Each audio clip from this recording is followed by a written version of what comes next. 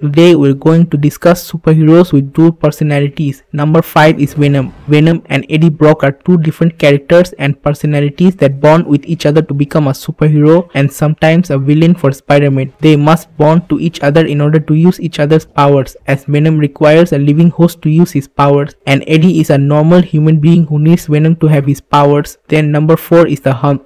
Bruce Banner and the Hulk are like Venom and Eddie, both different personalities that need each other to use each other's powers. However, unlike Venom and Eddie, Bruce Banner and the Hulk can only use their bodies one at a time, so they have a bad bond and hate each other. Then number 3 is the Winter Soldier. Winter Soldier and Bucky Barnes are two different personalities in one body. Bucky is a hero, but the Winter Soldier is a villain. Bucky can only become the Winter Soldier when he is triggered by secret codes. Even so, Bucky still has nightmares about his Winter Soldier persona. Then number 2 is Moon Knight. What makes him unique is that he has not just two personalities, but three different personalities. Mark, the main character, Steven, the good side of Moon Knight, and Jack, the cruel side of Moon Knight. Moon Knight gets his powers from a god named Khonshu. And finally, number 1 is the Sentry, who is the Superman of the MCU but has two personalities, the Sentry and the Void. The Void is the evil side of Sentry. The number of people the Sentry saves is equal to the number of people the Void kills.